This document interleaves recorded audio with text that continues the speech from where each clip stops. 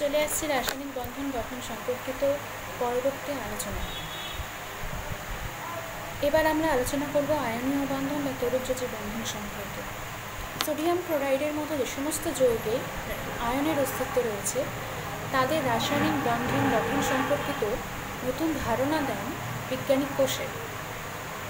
তার ধারণা অনুযায়ী তড়িৎ ধনাত্মক মৌলের পরমাণু, ভালোভাবে বলতে গেলে ধাতব মৌলের পরমাণুগুলি তাদের সর্ববহিস্থ কক্ষ থেকে এক বা একাধিক ইলেকট্রন বর্জন করে এবং অধাতব মৌলের পরমাণুগুলি বা তড়িৎ ঋণাত্মক মৌলের পরমাণুগুলি তাদের সর্ববহিস্থ কক্ষে ওই বর্জিত ইলেকট্রন গ্রহণ করে।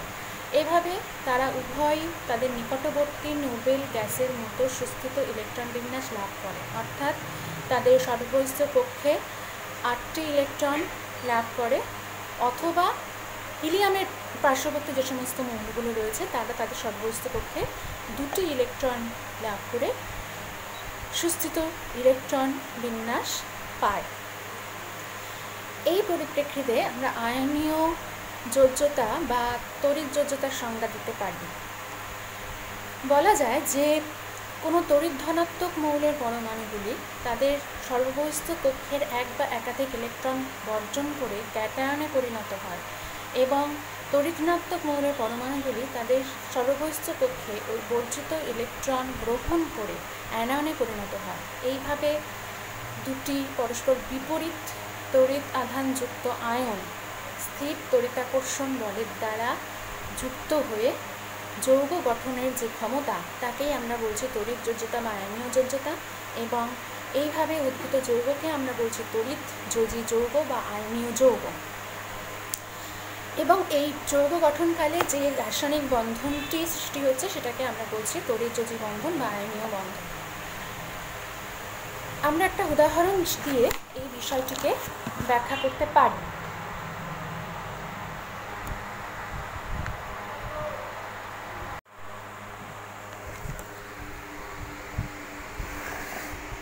এখানে দেখা যাচ্ছে যে সোডিয়াম ক্লোরাইডের গঠন আমরা এখানে আলোচনা করছি, মানে সোডিয়াম ক্লোরাইড যৌগটা কিভাবে উৎপত্তি হয়েছে। এটা অবশ্যই একটি আয়নীয় যৌগ, আয়ন দিয়ে গঠিত যৌগ। এখন আমরা দেখব যে কিভাবে এই যৌগটি উৎপত্তি হয়েছে। দেখা যাক যে সোডিয়াম ক্লোরাইড কী কী পরমাণু দিয়ে তৈরি। সোডিয়াম এবং ক্লোরিন, এদের মধ্যে সোডিয়াম পরমাণুর ইলেকট্রন সংখ্যা হচ্ছে 11 এবং তার ইলেকট্রন বিন্যাস হচ্ছে 2, 8, 1, অর্থাৎ সবচেয়ে বাইরের কক্ষে একটি ইলেকট্রন আছে এবং সেই একটি ইলেকট্রনকে, অর্থাৎ সবচেয়ে বাইরের কক্ষের ইলেকট্রনটিকে আমরা একটি ডটের দ্বারা এখানে প্রকাশ করছি। এদিকে ক্লোরিনের ক্ষেত্রে ইলেকট্রন বিন্যাস হচ্ছে 2, 8, 7, সবচেয়ে বাইরের কক্ষে ওর 7টি ইলেকট্রন রয়েছে। আমরা 7টি ডট দিয়ে সবচেয়ে বাইরের কক্ষের ইলেকট্রনটিকে প্রকাশ করেছি। এখানে প্রসঙ্গত বলে রাখা ভালো যে বহিস্থ কক্ষের ইলেকট্রনগুলি কিন্তু রাসায়নিক বন্ধন গঠনে অংশগ্রহণ করে। সেজন্য আমরা যখনই এই ধরনের যৌগের উৎপত্তি রাসায়নিক বন্ধনের দ্বারা ব্যাখ্যা করব তখন কিন্তু আমাকে সবচেয়ে বাইরের কক্ষের ইলেকট্রনগুলিকেই বিবেচনার মধ্যে আনতে হবে। সেই জন্য আমরা শুধু সবচেয়ে বাইরের কক্ষের ইলেকট্রনগুলোকেই এখানে এঁকেছি। এই সবচেয়ে বাইরের কক্ষটিকে আমরা বলি যোজ্যতা কক্ষ, সবচেয়ে বাইরের কক্ষের ইলেকট্রনগুলিকে আমরা বলি যোজক ইলেকট্রন। এবার এখানে দেখা যাচ্ছে যে এই সোডিয়াম পরমাণু যদি সবচেয়ে বাইরের কক্ষ থেকে একটি ইলেকট্রন বর্জন করে দেয় তাহলে কিন্তু তার এই ইলেকট্রনটি আর তাহলে থাকে না, তাহলে ওর সবচেয়ে বাইরের কক্ষে কিন্তু 8টি ইলেকট্রন উপস্থিত থাকে, অর্থাৎ সে একটি সুস্থিত ইলেকট্রন বিন্যাস লাভ করে। তাহলে সোডিয়াম এই ইলেকট্রনটিকে বর্জন করল। এবার ক্লোরিন কিন্তু সেই বর্জিত ইলেকট্রনটিকে গ্রহণ যদি করে তাহলে কিন্তু ওর 7টি ইলেকট্রন আছে, আরেকটি গ্রহণ করলে 8টি ইলেকট্রন ওর পূর্ণ হয়, অর্থাৎ সে একটি সুস্থিত ইলেকট্রন বিন্যাস লাভ করে। অর্থাৎ সোডিয়ামের বর্জিত ইলেকট্রনটি এখানে ক্লোরিন গ্রহণ করবে। এখানে সোডিয়াম ইলেকট্রন বন্টন করা সে আর নিস্তড়িত থাকলো না, সে কিন্তু এবার ক্যাটায়নে রূপান্তরিত হলো। আবার ক্লোরিন পরমাণুটি কিন্তু সেও আর নিস্তড়িত থাকলো না, তার যেহেতু ইলেকট্রনের আধিক্য ঘটেছে অতএব সে কিন্তু এখানে অ্যানায়নে রূপান্তরিত হবে। তার নিজের 7টি ইলেকট্রন তো ছিলই এবং তার সঙ্গে এলো ওই সোডিয়ামের বর্জন করা ইলেকট্রন, অর্থাৎ টোটাল 8টি ইলেকট্রন ওর সবচেয়ে বাইরের পক্ষে হল। এখানে আমরা দেখতে পাচ্ছি ক্লোরাইড অ্যানায়নে রূপান্তরিত।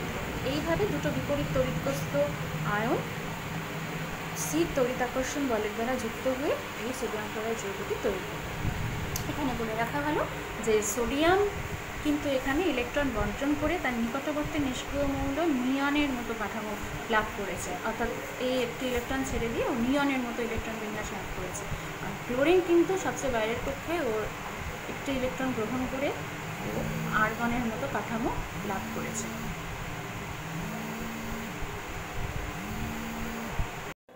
এখানে আরেকটি কথাও জানিয়ে রাখি যে তড়িৎযোজী বন্ধন গঠনকালে কোনো মৌলের পরমাণু যতগুলি ইলেকট্রন বর্জন করবে বা অন্য কোনো মৌলের পরমাণু তার যতগুলি ইলেকট্রন গ্রহণ করবে সেই সংখ্যা দ্বারা ওর মৌলটির তড়িৎযোজ্যতার পরিমাপ করা হয়। যেমন এখানে সোডিয়াম পরমাণু থেকে যেহেতু একটি ইলেকট্রন বঞ্চিত হয়েছে সর্ববহিস্থ কক্ষ থেকে, অতএব সোডিয়ামের ক্ষেত্রে তড়িৎযোজ্যতার পরিমাপ হচ্ছে 1। আবার ক্লোরিন মৌলের পরমাণুর ক্ষেত্রেও কিন্তু সর্ববহিস্থ কক্ষে একটি ইলেকট্রন গৃহীত হয়েছে, অতএব এখানে ক্লোরিনেরও তড়িৎযোজ্যতার পরিমাপ হবে 1। এইভাবে আমরা সোডিয়াম ক্লোরাইডের গঠনটা দেখলাম। এবার আমরা চলে আসি আমাদের দ্বিতীয় উদাহরণে। এখানে দেখা যাচ্ছে ক্যালসিয়াম অক্সাইড কী করে তৈরি হয় সেইটা আমরা দেখাবো, না এখানে আয়নীয় বন্ধনটা কিভাবে গঠিত হচ্ছে। স্পষ্টত দেখা যাচ্ছে যে ক্যালসিয়ামের পারমাণবিক সংখ্যা 20, অতএব তার ইলেকট্রন সংখ্যাও 20 এবং ইলেকট্রন বিন্যাস হচ্ছে 2 8 8 2। সর্ববহিস্থ কক্ষে দুটি ইলেকট্রন উপস্থিত আছে, অতএব আমরা এখানে দুটি ডট দিয়ে এই ইলেকট্রন দুটিকে প্রকাশ করেছি। অক্সিজেনের ক্ষেত্রে কিন্তু তার সর্ববহিস্থ কক্ষে 6টি ইলেকট্রন আছে, ইলেকট্রন বিন্যাস তার 2 6, আমরা সবাই জানি এটা। আর সর্ববহিস্থ কক্ষে 6টি ডট দিয়ে আমরা ইলেকট্রনগুলোকে প্রকাশ করেছি।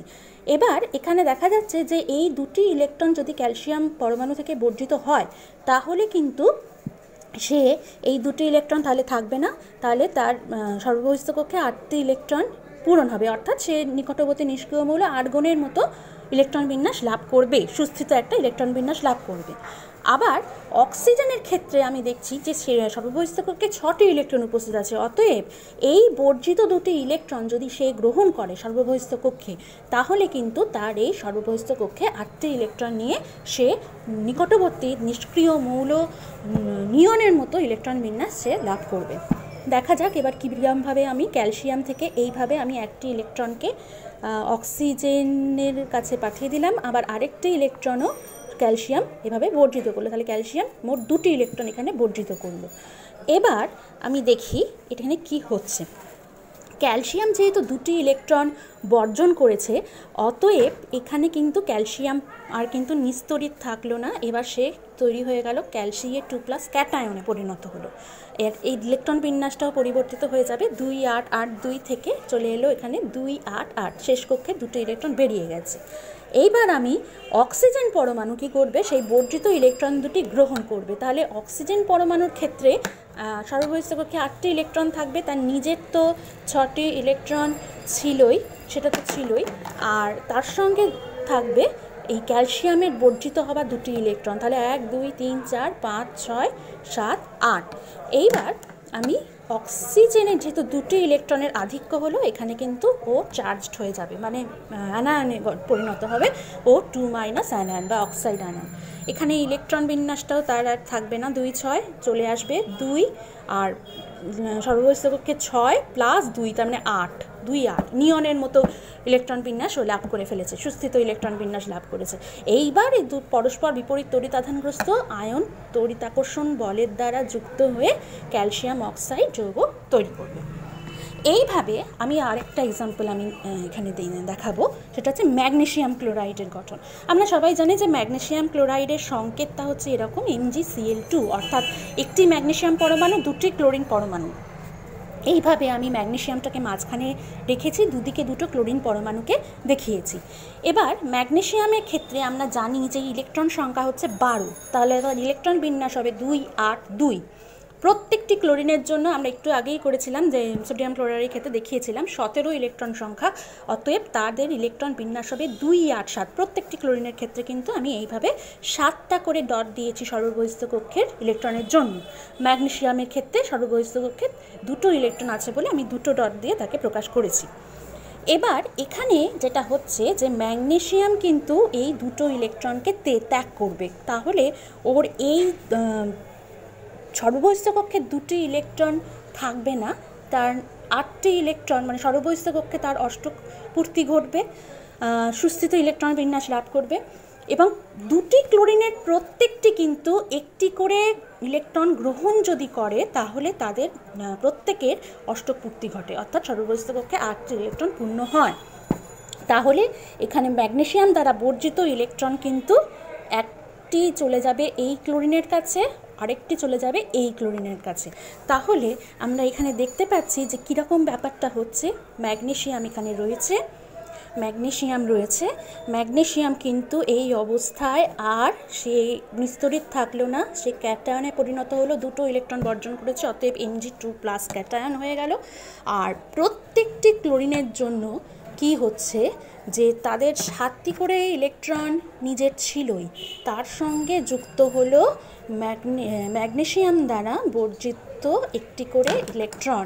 তাহলে এই অবস্থায় কিন্তু ক্লোরিন আর নিস্তড়িত থাকলো না, সে হয়ে গেল Cl- অ্যানায়নে পরিণত হয়ে গেল, অর্থাৎ তাদের ইলেকট্রনের আধিক্য ঘটেছে, তাই তারা অ্যানায়নে পরিণত হলো। ইলেকট্রন বিন্যাসটাও পরিবর্তিত হবে। এখানে ম্যাগনেসিয়ামে 2, 8, 2 ছিল, 2টো ইলেকট্রন ছেড়ে দেওয়াতে তার ইলেকট্রন বিন্যাস এখানে দাঁড়িয়ে গেল 2, 8। আর ক্লোরাইডের ক্ষেত্রে এখানে ক্লোরিনে যেমন 2, 8, 7 ছিল, প্রতিটি ক্লোরিনের জন্য হয়ে যাবে হচ্ছে 2, 8, সর্ববহিস্থ কক্ষেও 8টি ইলেকট্রন পূরণ হয়ে গেছে, 2, 8, 8 আর্গনের মতো সুস্থিত ইলেকট্রন বিন্যাস লাভ। এইবার এই ক্যাটায়ন এবং অ্যানায়নগুলি স্থির তড়িৎাকর্ষণ বলের দ্বারা যুক্ত হয়ে গিয়ে ম্যাগনেসিয়াম ক্লোরাইড যৌগটা তৈরি করবে। এবার আমরা পরবর্তী উদাহরণে চলে আসছি লিথিয়াম হাইড্রাইড। লিথিয়াম হাইড্রাইডের ক্ষেত্রে কি হচ্ছে, লিথিয়াম এবং হাইড্রোজেন পরমাণু নিয়ে কিন্তু এই লিথিয়াম হাইড্রাইড যৌগটা তৈরি হয়েছে। লিথিয়ামের ক্ষেত্রে ইলেকট্রন সংখ্যা হচ্ছে 3, তাহলে তার ইলেকট্রন বিন্যাস হবে 2, 1। আর হাইড্রোজেন এখানে কিন্তু তার ইলেকট্রন সংখ্যা 1, একটি মাত্র কক্ষ রয়েছে এবং সেই কক্ষে একটি মাত্র ইলেকট্রন উপস্থিত রয়েছে। এখানে কিন্তু অষ্টক পূর্তি হওয়ার কোনো প্রচেষ্টা এদের মধ্যে নেই।